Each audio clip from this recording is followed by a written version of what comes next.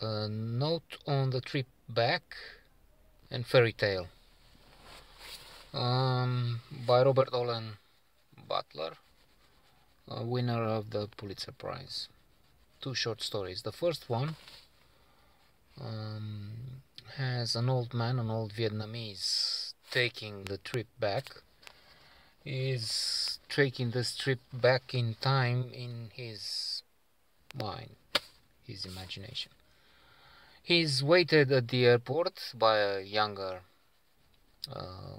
husband of his granddaughter,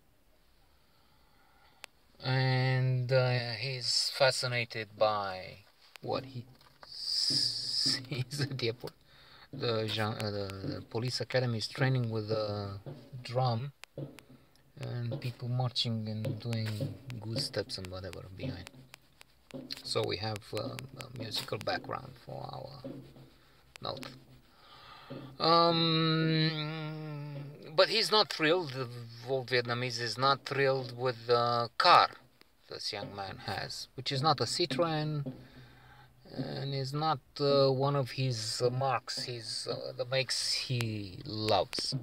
He remembers on the way home about long journeys, trips he took from Hanoi to Saigon. It's about 1,400 miles or kilometers from one to the other. He would stop at the beach. They would get rabbits in the headlights and eat, and he remembers so much about that.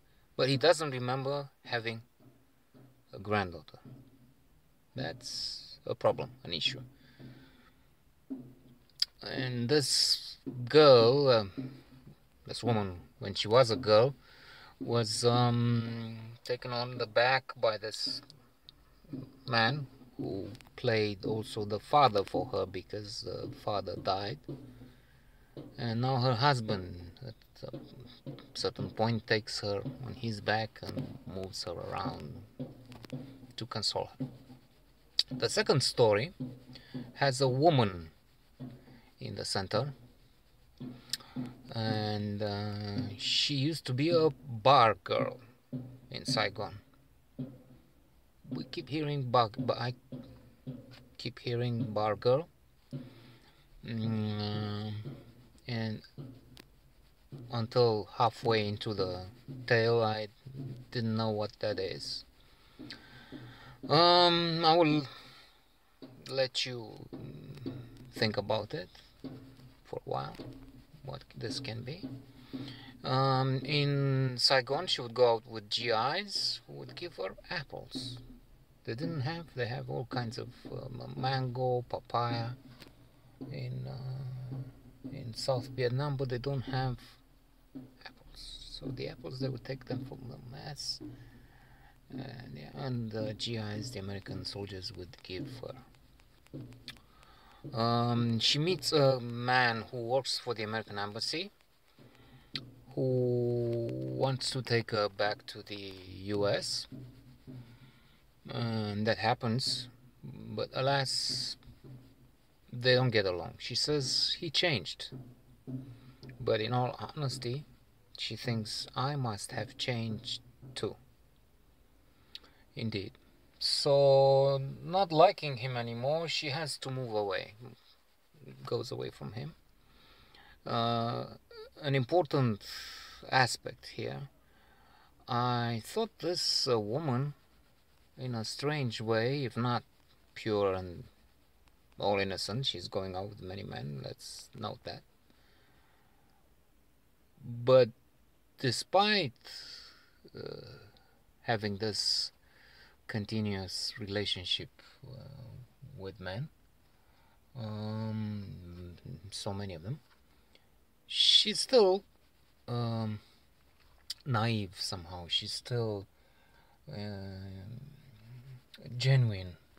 She's still the real. She managed to keep her spirit affected but intact in so many ways. She's you are either pure or impure, but Knowing this, still, I would say she is in some important degree pure, making an outrageous statement from point of view of speaking correctly. But that's the feeling she gives me. She's still kept Julia Roberts, if you will, and Pretty Woman. That over there is a cold girl, but she gives this impression of being such a. She marries a nice Richard Gere Indian.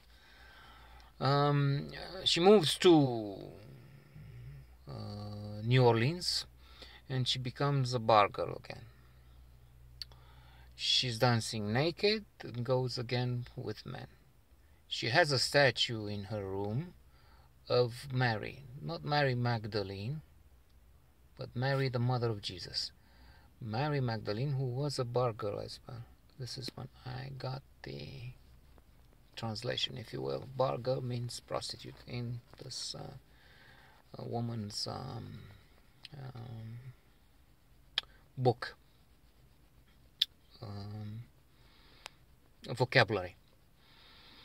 She meets a man who has a long nose, also a very long neck, and he's strange, different from the others. She doesn't, for instance, speaks about Vietnam and the fact that he felt happy there. He loved it. As opposed to others who speak about Nam. When they speak about Vietnam, they say Nam. I've been to Nam. What happens, I will not say. I will let you read and enjoy the story without any, hopefully, any spoiling effect from me, from the snuff.